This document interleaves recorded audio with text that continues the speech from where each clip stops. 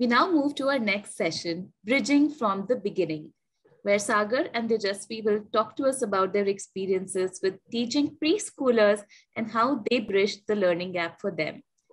Dheajosvee is a transformational teaching fellow and is working in partnership with her class teachers to develop a Montessori classroom in a low-income private school in Chennai. And Sagar is a transformational teaching fellow and teaches nursery and kindergarten children in Delhi. Welcome, Sagar and Dheajosvee. Over to you. Thank you so much. Thank you. So welcome everyone to our session. I'm Sagar Ahuja, a 2019 Teach for India fellow. I taught 9th and 10th grade for 2 years during my fellowship in Selampur, Delhi. Post my fellowship, I joined Transformational Teaching Fellowship and chose to teach elementary grade as I saw a huge learning gap in my secondary students. They could not understand English and were 5 to 6 years below their grade level. They could not understand basic concepts of other subjects as well, which I was teaching, that was science and social studies. About 50% of the students lacked in expressing their voice and didn't have that confidence to express their thought. I strongly felt that if things would have started with them in early stage, the scenario could have been totally different. I will be very honest with you all. I never expected, not even in my dreams, that I will get opportunity to teach nursery and KG grade, as Teach for India intervened from first grade onwards. I was really afraid about managing 3 to 4 years kids, that too at online setup. But it was an amazing experience to teach these kids of SDMC Government School of Lajpat Nagar, Delhi. And today I'm here to share some of my highlights from this journey. Over to you, Dhejo. Hi everyone, good evening. I'm Dheajosvee. I'm from Chennai. Next year is going to be the 5th year of me working with Teach for India, Chennai. I started my fellowship in Chennai in this school called Vidyaniketan, which is a low-income private school. I did grades 3 and 4 in my fellowship, post which I did the piloting of grade 1 with Teach for India Chennai. During that time, I was involved in a kindergarten project for the development of phonics, helping the teachers and children in the kindergarten classroom. So I got a chance to interact with the kids of that age, with the teachers, all of them. And I also, when I was doing grade 1, I also thought that I wanted to try some concrete math with the class. So I went on to look for some videos and I happened upon Montessori there. I tried a lot of concrete based mathematics in my classroom with my children. And that's when I thought it's a good time for me to go equip myself. And I went on to do my higher studies and to do from Association Montessori International, which we call it as AMI. I did my training. I'm specialized in the 3 to 6 years age category. And post the course, I wanted to come back to the school that I was working in and convert the kindergarten environment there into a Montessori environment. So going forward, we hope to have Montessori environments in the school, which was which used to be the kindergarten classrooms. And we are in the process of converting the kindergarten environments into a Montessori environment, with Transformational Teaching Fellowship being an enabler for that. I look forward to share my moments in the journey so far. Thank you.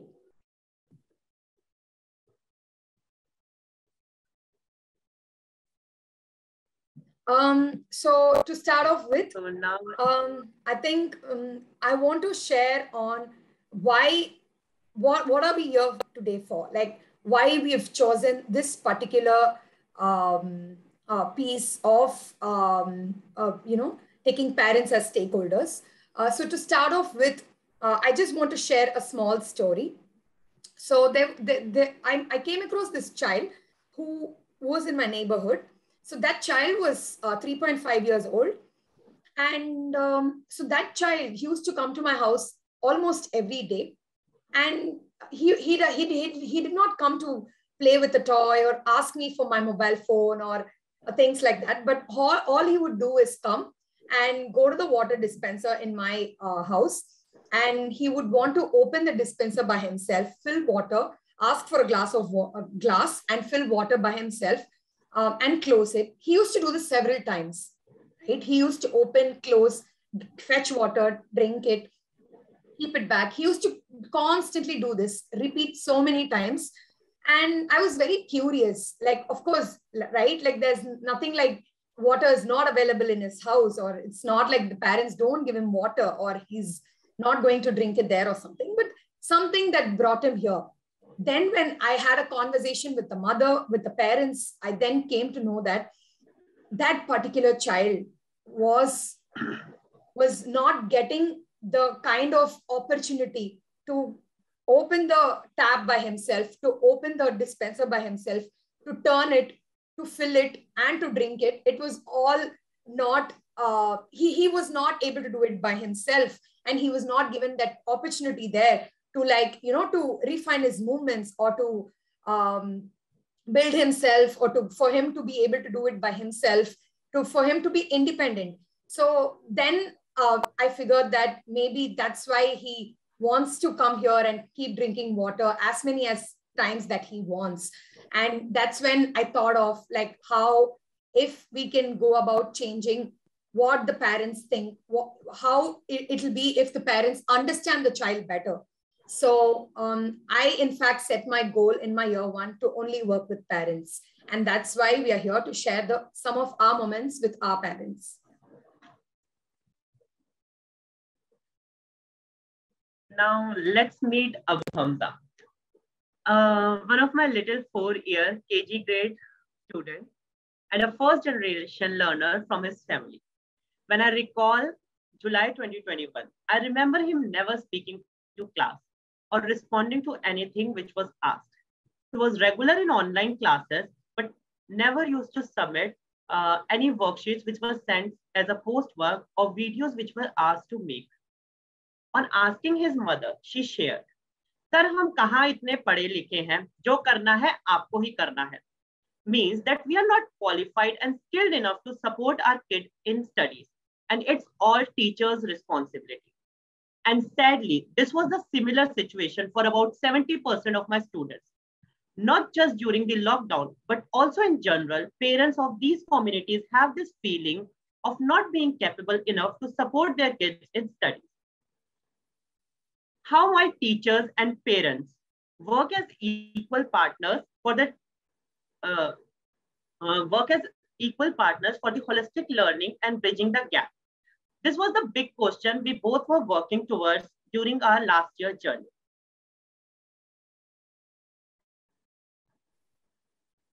So one of the strategies that we used with parents was build relationships with parents and between parents. So what did we do? We started off with orienting the parents, orienting them to the idea of the early years education. What did we exactly do? We, in those sessions, we made them made them understand that as adults, what we all have to do is just follow the needs of the child rather than imposing what we think that the child of that particular age must be knowing. And we also met the parents very often, at least thrice per week, in small groups. And we discussed with them the ideas, just talk to them about the child, about what the child's routine, about what are the different things that the child is interested in, and how can we as adults help the child, how can we help his development of, and what are the powers of this child. So very simple topics where it is more not like lecturing, but an interaction, because they deal with children every day, right? Like day in and day out, they deal with children. So it was more like interaction. What do you do at times when the child does something like this? what do you see the child do this? So those were the questions that we spoke about in our conversations with parents. And we also got parents to come and see the space that we've created for them in our classroom, for them to come and look at it, for them to know what actually we are, what is our goal and what are we moving towards and what are we all creating together. So we bring them to the space, make them sit, have a look at the space, have a look at how and what our day looks like, spend time with us. So these are some of the things that we did to build relationship with parents.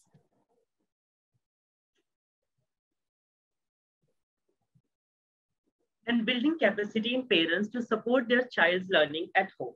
So video resources were created both for parents and students. The main focus of these videos was to guide parents and students and providing them a space to understand the content which was covered in online classes and practice it with teachers. These resources were easy to understand, easy to use, and most importantly, enjoyable. They also help students who were not able to attend online classes because of non-availability of devices at the time of class and bridge the learning loss for them. Parents were guided through PTMs and voice notes on how to use these resources. So in PTMs, we used to show them these videos and tell them how to use it. First, the content was covered in the class. Then this video was sent to parents and they used to practice the content. And then after that, they used to practice it with students. Here's a short glimpse of a video where parent is supporting her kid. 1, 1, 1, 1, 2, 2, 1, 1, 2, 2, 3, 3, 1, 1, 2, 2, 3, 3, 4, 4, 1, 1, 2, 2, 3, 3, 4, 4, 5, 5, 1, 1, 2, 2, 3, 3, 4, 4, 5, 5, 6, 6, 7, 7, 8, 8.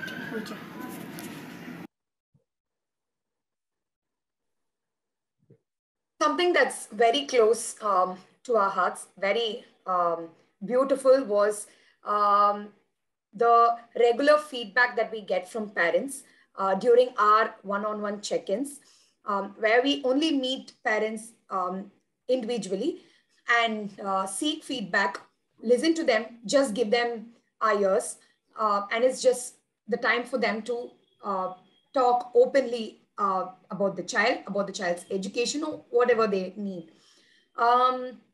So there were very beautiful moments where like you can see on the screen, where the parents also given feedback and how the parent also talks about how very beautiful big topics like how education is very important for the child and how can we support the development of the child. And we take the feedback and we try to incorporate it in our online classes, because that's when we started. We note it down, and when we plan for the class, we try to incorporate that. So these one-on-one check-ins definitely built like a personal bond between us and the parents at a very like a huge level. I think this was like a base for the trust that they have on us and for the support that they give us and for being able to cooperate and understand the child better. So this particular session, I think helped both us and the parents to go in depth and understand each other better and the child better.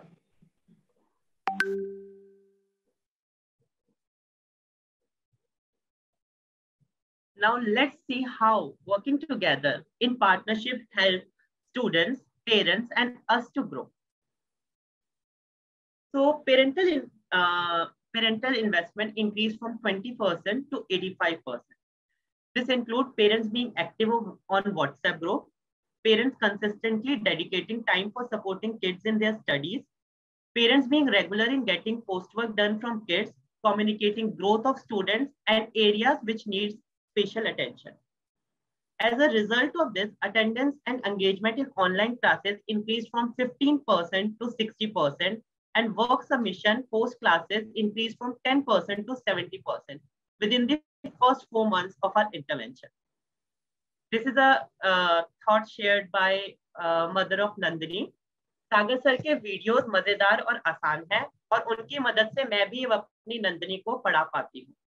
Means that the videos which are shared by Sagar sir are really interesting and easy, and with the help of these videos, I'm able to help my kids.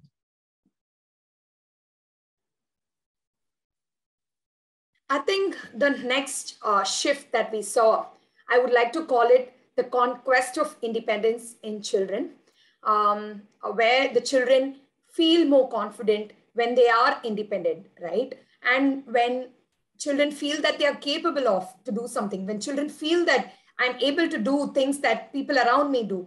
So we sort of recorded children's independence. You can see the table here at regular intervals. We did that. And this is a video of a child who at home chooses to do some of his own things and chooses to help few things that he can do. So things like he arranges or sorts out the utensils.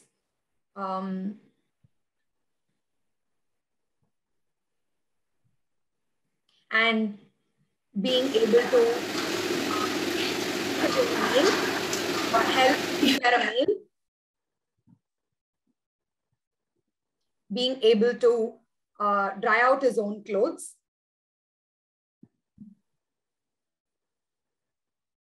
And preparing his own bed. And serving the meal for himself.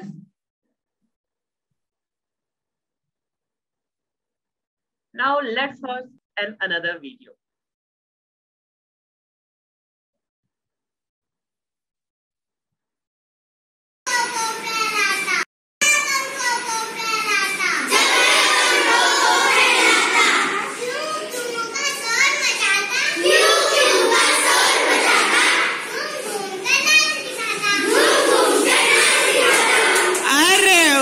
Can you all recognize this vibrant and joyful child?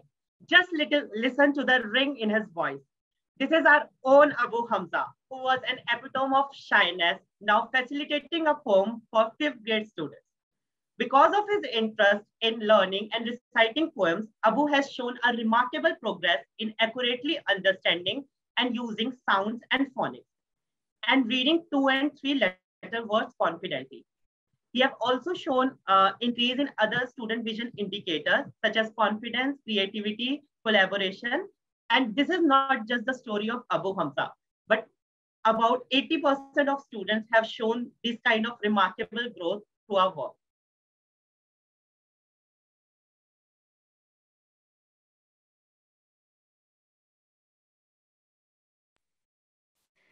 So what are we learning through our work? To bridge the gap, I think what we are learning is I think it's a two-way learning, meaning we learn from parents and the parents learn from us. So when we learn from parents, what do we learn? We learn more about the child so that we all together can help the child in learning better. Also, I started with a hunch that and my last year journey has completely validated that if we start with kids at early stage, it could be an amazing experience and could be a huge step to undo the educational inequity we have in our country. Also, creating a structured structures and resources for both parents and students can work wonders, as parents have limited education and don't understand English language. So these kind of resources can do wonders, and you can see how this have helped in the growth of students. So with this, we come to the end of this session. Thank you so much for being part of this wonderful session. Thank you, everyone. Thank you. Thank you. Thank you so much, Sagar and Dheajosvee. It warms my heart to see all your passion and hard work leading to such incredible results in your classrooms. Thank you for joining us. And thank you so much for giving us this opportunity. It means a lot. Thank you so much. Okay.